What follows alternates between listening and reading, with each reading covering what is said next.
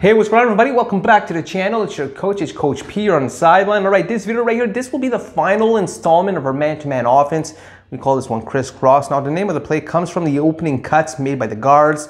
This play is guaranteed to get your team open shot opportunities. Now, just keep that in mind. Now, how we start is like this. You're going to start off high with a 2-3 formation.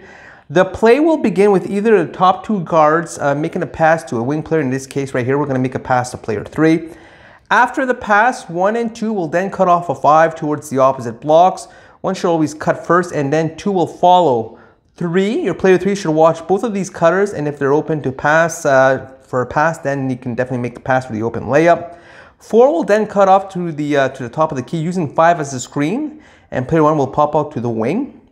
3 will actually swing the basketball to 4, who immediately passes to player 1 right here on the wing. Immediately after passing, player 3 will cut to the baseline using a flex screen from 2. Player 1 must look inside and see if they can make a pass to 3 for the easy layup.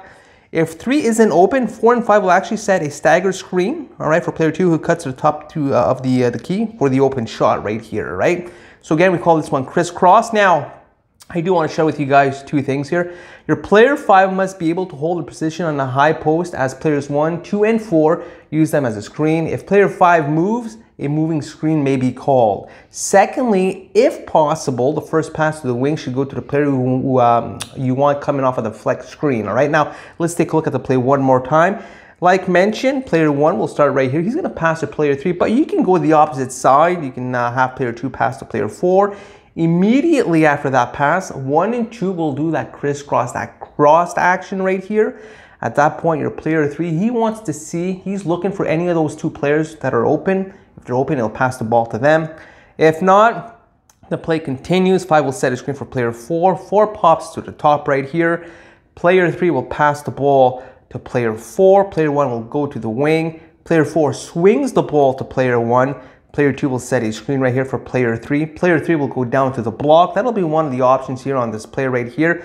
If that option isn't there, you continue on with 5 and 4 setting a staggered screen for player 2.